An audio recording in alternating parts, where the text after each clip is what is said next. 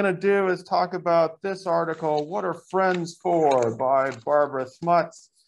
And we're going to be going into sort of tacking through that article as a way of talking about primatology in general and primate evolution. So we're going to be spending a lot of time kind of going back and forth between the details of that article and different groups of monkeys and apes and evolutionary trees and stuff that if I had a textbook, I'd be giving to you from a textbook.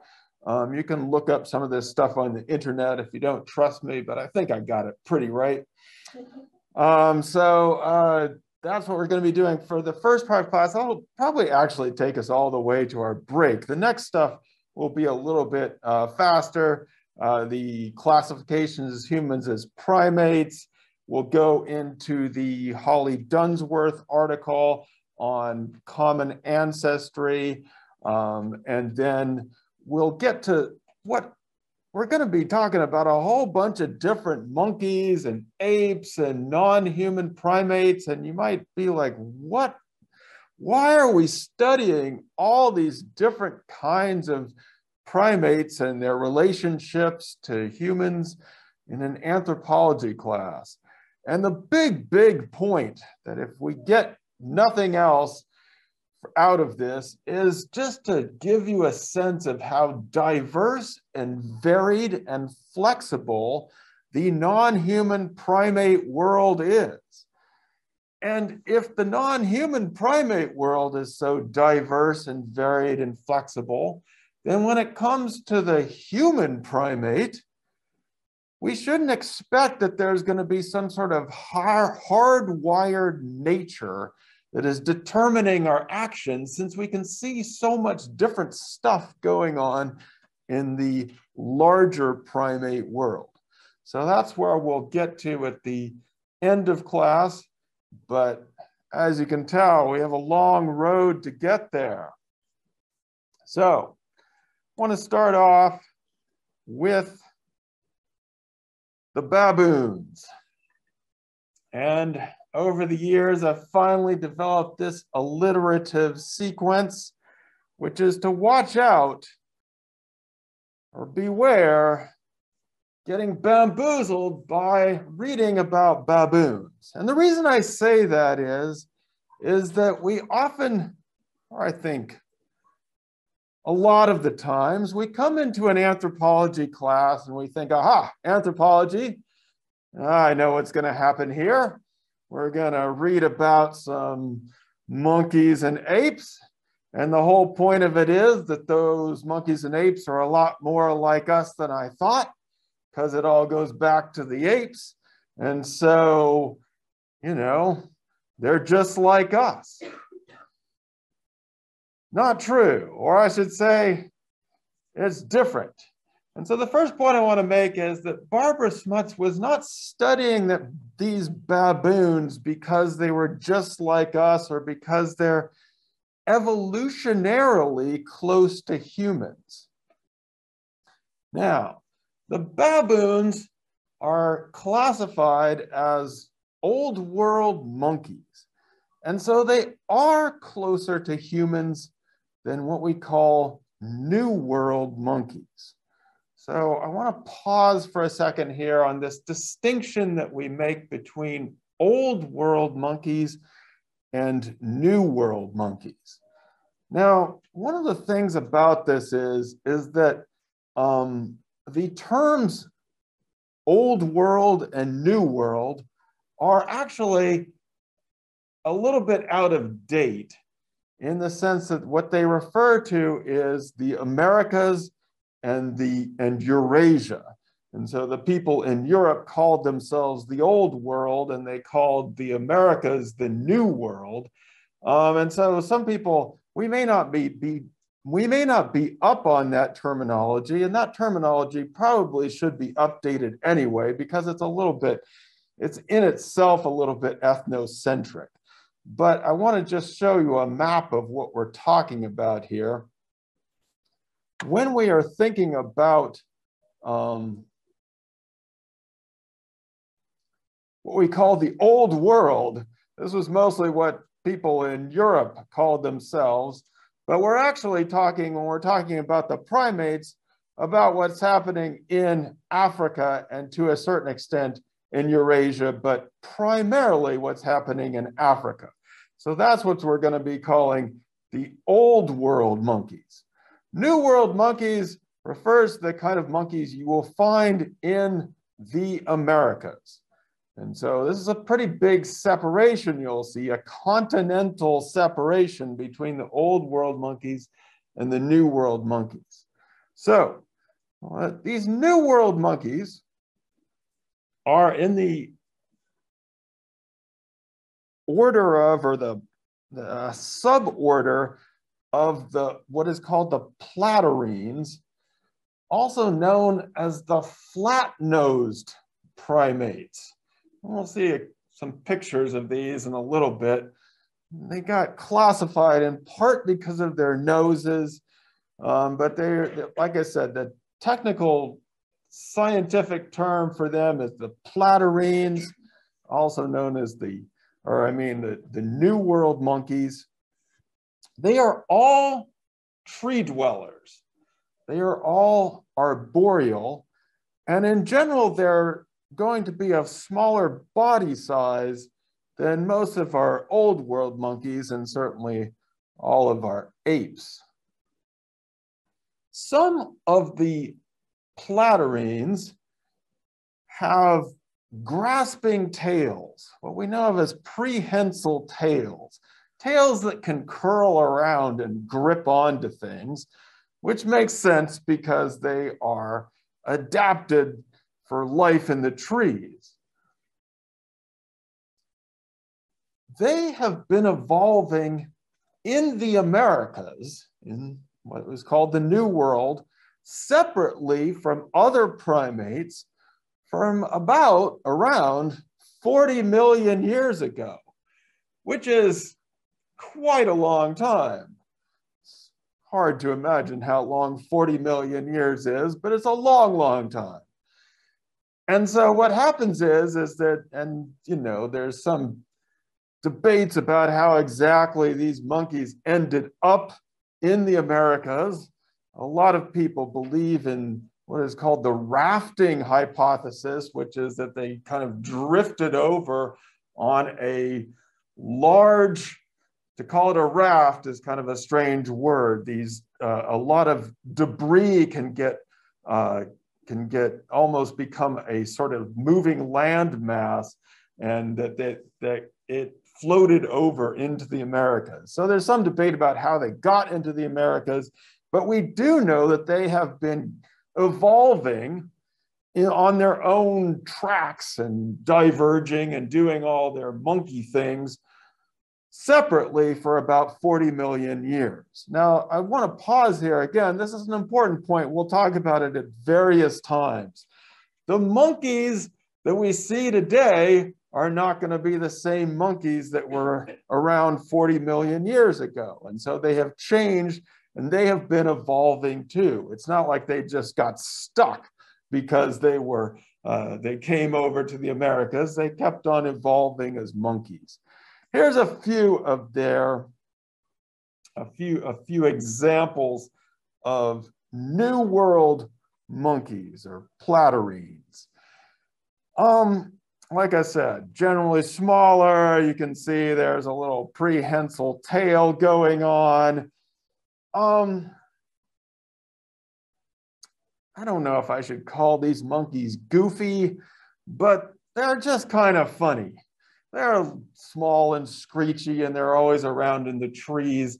And so sometimes I can understand if somebody goes into South America or goes down into Panama and sees some of these monkeys around and says, I just can't see it. I can't see the evolutionary linkages. Yeah, you can kind of understand because they're pretty distant.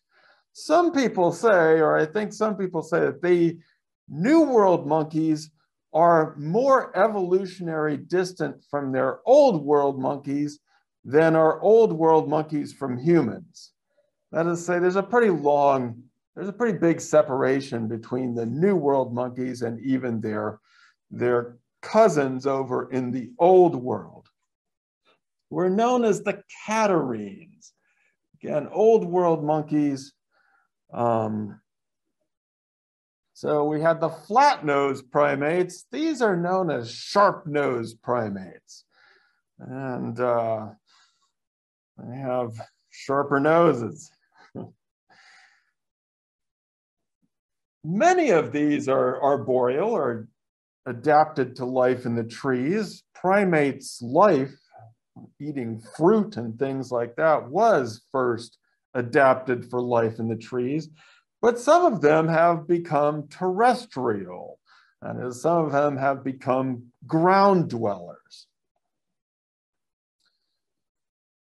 None of the catarrhines, none of the old world monkeys have prehensile tails. And in general, they have a larger body size than what we saw with the New World monkeys.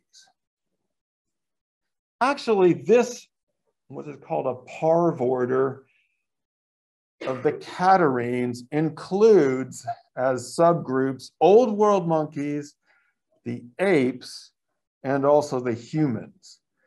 And one of the reasons it includes those three groups is there is a shared dental formula across these three groups. All old world monkeys, all apes, and all humans have a shared dental formula where you have incisors, canines, premolars, and molars of 2 incisors, 1 canine, 2 premolars, and 3 molars. So it's kind of evolutionarily interesting. We see a different dental formula with the New World monkeys, but in the Old World monkeys, apes, and humans, they all share this dental formula across this group, and that's why in some ways they're grouped together as the catarrhines. These creatures, for the most part, a lot of this evolution happens in Africa. And so there was a divergence again around 40 million years ago between the New World monkeys and the Old World monkeys. The ones that were in Africa went on their evolutionary paths to a certain extent across the continent of Eurasia. But most of this evolution stuff is happening in Africa. So here's a picture of some old world monkeys. And as you can tell, they are, some of them are sitting on the ground, no prehensile tails, a little bit larger. There's our baboon, one of the baboons. Some baboons are more terrestrial, some are more arboreal. They're a little more serious than those goofy other New World monkeys. You can see that there's starting to be a little bit more. You're like, aha, it's starting to look a little more familiar. So the Old World monkeys, going back to what our notes on what Smuts was doing, the baboons are Old World monkeys. And so they are closer to humans than those New World monkeys, which are pretty distant. But they're not nearly as close as the apes. So if we have our Old World monkey, New World monkey divergence around 40 million years ago, we have an ape-monkey divergence basically in Africa, in the Old World, in Eurasia, around 30 million years ago, where some of these creatures started to go off on their own evolutionary line as apes. Oh, by the way, what's the best way, quickest way to tell apes from monkeys? Yes. Lack of tail. Apes don't have tails. So that's usually how we know. That's a quick way. So we have an ape-monkey divergence around 30 million years ago. We'll talk about some of the apes. And then the last common ancestor, most people are pinning this between chimpanzees, bonobos, and humans, is at about 6 to 8 to 10 million years ago. Let's say 8 million years ago, just to be on the fun side, give or take 2 million. these things, I mean, it's not like one day you wake up and you've become something else. This is a process, and it's kind of a messy process, and creatures go off and they go into their own habitat and they evolve there for a while, and then they might meet back up with some of their people who are starting to look a little bit different, but they still can interbreed, and so you get some hybridization and some, you know, these things are not, they don't happen all at once. It's not like there's some line, you wake up and all of a sudden I'm a chimpanzee and I've turned into a human. As we'll see, it doesn't work that way. Evolution is messy. But the point is that going back to Smuts, Barbara Smuts' work, she's not really studying these baboons because they're just like us. They're pretty distant from us, right? We have the ape monkey old world divergence around 30 million years ago, and they've been evolving around. Let me show you this in kind of chart form. Again, if we had a textbook, you could probably look at this in a textbook, but you have, I can send you the link on this. You have a long divergence around 50 to 60 million years ago between these lemurs and tarsiers. There's our new world monkey, old world monkey divergence. They're putting it at about 45 million years ago. Then we have an old world monkey ape divergence. Did I get that one right? They're saying about 25 million years ago, pretty close. And then we have the apes. So the gibbons kind of go off on doing their gibbon thing. And then you have a divergence between what would lead to orangutans and gorillas, and a final, like I said, last common ancestor between chimpanzees, bonobos, and humans is probably at about 6 to 8 million years ago. If we zoom in a little bit on the ape side of things, so again, orangutans doing their orangutan thing at about 12 million years ago, gorillas branching off. And when I say branching off, right, it's that they start to adapt to different habitats and they start to lose reproductive capacity with creatures that may have looked like them. All these creatures continue to evolve in their own ways. The gorillas of today are not going to be like the gorillas of 10 million years ago. They may have changed a lot. They might be kind of similar, but you know, they've changed in different ways. Again, the last common ancestor, most people know about the chimpanzees because we've heard about them. Fewer people know about the bonobos. Bonobos are rarer, and there was a separate branching off, a separate speciation process that began to happen about 2 million years ago between bonobos and chimpanzees. So they were once thought to be part of the same species. We now know that they are not the same species, but that speciation process happened after the human bonobo chimp split. So in effect, we are equidistant between humans, bonobos, and chimps because who knows, are we more like, is the last common ancestor more like a chimpanzee of today or more like a bonobo of today or not like any of the three? We don't exactly know. We probably think it's more like a bonobo or a chimp than it is like a human, but it's hard to tell which of these would be our last ancestor.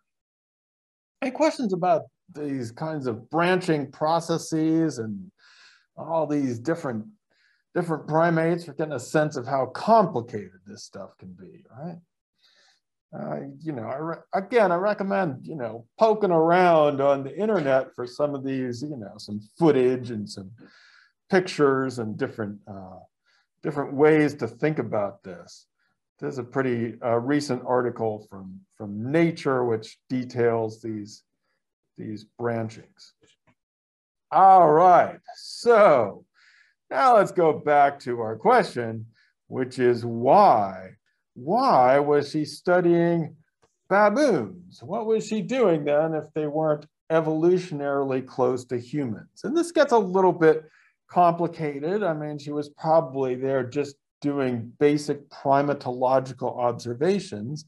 But in this article, what she's really talking about, or what she wants to empirically think about to try and work through, is what she calls the dominance hypothesis. Specifically, this is on page 38, and then she revisits this at the end of her article on page 44. The dominance hypothesis, which is basically, I would say, the male dominance hypothesis for family origins. And for me, how to say, this is something that is kind of with us from television and just media and our popular stereotypes about the world. To call it a hypothesis to me seems to elevate it up to some scientific level where I don't actually think it even belongs. But since it is so prevalent and there are so many scientists who, are willing to try and make our popular stereotypes into hypotheses, we have to have it as the hypothesis.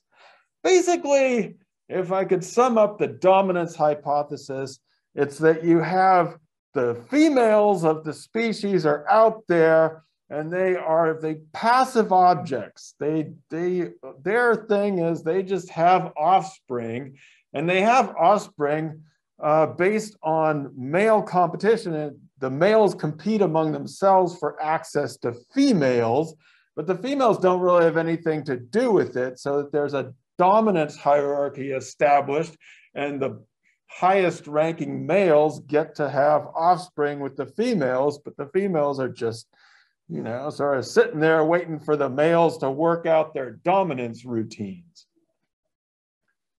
And so in this scenario, the males of the species become all protective of their females. They have to be all aggressive. They have to be providers. And, again, the stereotypes, that's where we get the males bringing home bacon and supplies for the females. And that out of this scenario, let's say that you're the male who's won this dominance competition, and you have a female sitting at home. The one thing you don't want to have happen is to have some other monkey coming in and taking your female while you're not there. So the idea is that the males of the species, because of what they're doing, providing socioeconomic benefits, are then demanding sexual exclusivity so that they can guarantee paternity. You know that the kids are your kids, that there's genetic paternity involved, and that there hasn't been any monkeying around while you weren't at home, while you were out hunting the stuff. And so the idea is that male dominance in this competition leads us to where we are today with monogamy and stable nuclear families, mom, dad, 2 kids. It all goes back to this idea of the baboons. It all goes back into our primate heritage. So again, this is the dominance hypothesis. And if you had to look for a good test of the dominance hypothesis, baboons would be a really good way to test your hypothesis. So, what do we learn about the baboons that makes them so great to test our hypothesis? Juliana, what do you learn about the baboons? What are they like? What's their mating pattern? I learned like their friendships, like that really that goes into like their mating. Like they have like they can have like male-female relationships so that like it sometimes get complicated with mating, like they get jealous. They get jealous, that is true. But in general, are they a mate for life kind of species? No, we use a word to describe them, which is they're promiscuous, right? Now, one of you objected to the word promiscuous, and I agree. When we think of the word promiscuous, we usually think of as indiscriminate, right? Sleeping with a bunch of people. However, as Barbara Smuts points out, they are promiscuous, but it is not random. As Juliana has told us, there are patterns involved. It's not a mate for life thing, but it's not random either. And one of the other interesting things about this is the amount of time that they are having, as several of you put it and found interesting about this, they have specific mating times. So they're not having sex all the time. They're only having sex during what we call estrus, or perhaps in the old days used to call, outdated term, being in heat, when the female is reproductively receptive. And so that's when they're going to have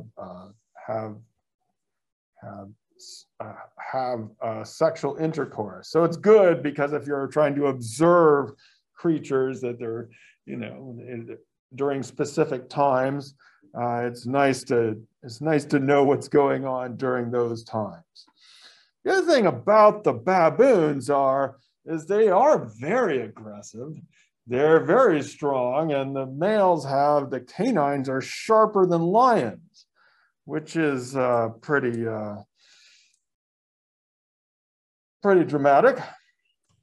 Not only that, they're not afraid to use those teeth. And Smuts reports that, on average, there's about a slash wound on a female about once a year.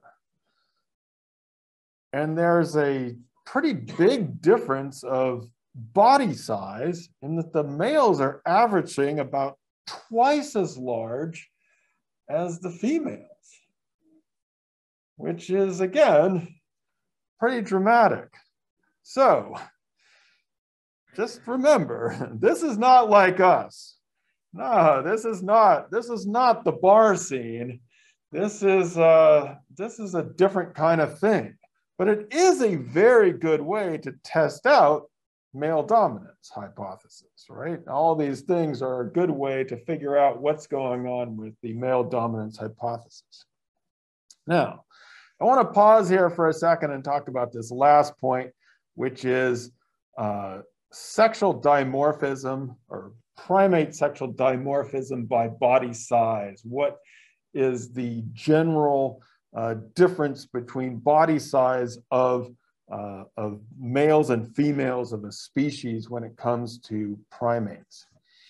Some primates, and we're going to be talking here especially about the apes, are about the same size. Gibbons, for example, that we saw branching off the evolutionary,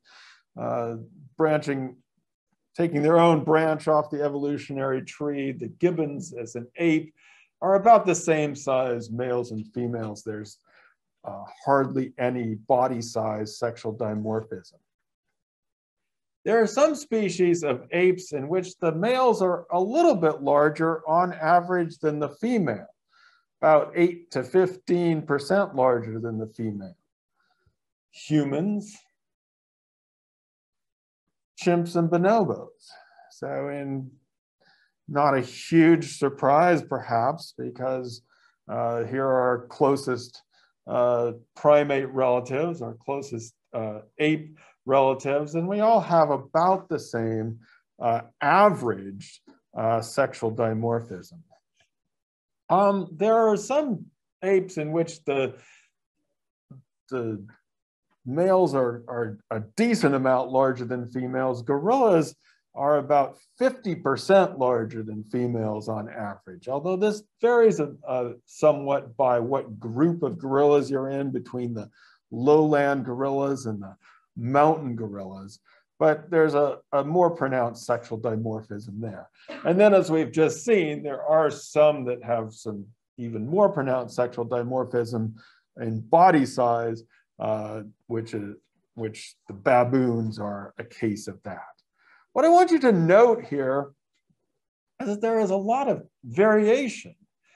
Some of them range from pretty much being the same by species. Some of these vary by group. And then there's individual variation within a species.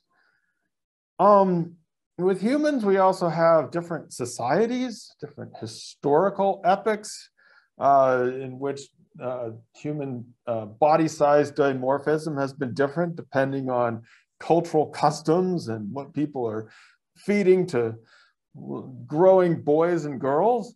So this can vary as well by society or by group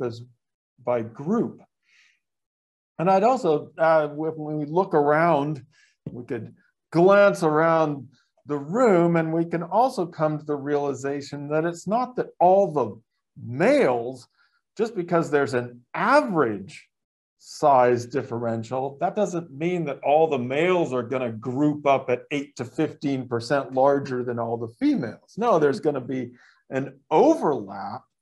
And so that, you know, there are individual females that are larger than individual males. It's just that if you took this all as a large group, you'd have this, the size discrepancy there. Now, obviously with the baboons, you know, the males are going to be quite a bit larger than the females all the time. But with humans, chimps, and bonobos, there's going to be a good individual range as well as an average differential. So let's talk about the findings. What she found, the findings of our study. The surprises, you might say. Kyle, what did she find here? The females are they the passive objects of male competition?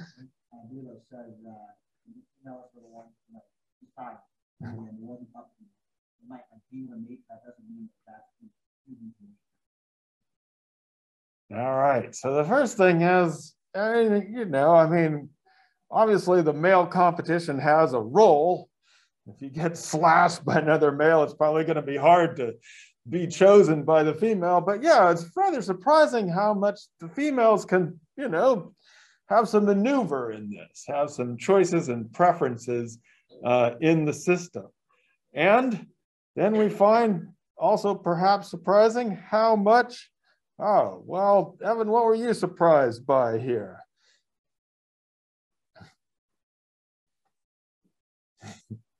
What was your surprise in the article, Evan? You had the female choice and preference, and then just the fact that the baboons.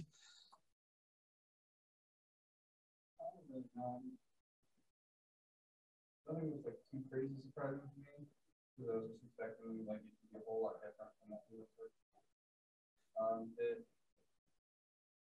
So you're expecting a lot different, and then you found the friend stuff. Yeah, that they were socially organized in some way.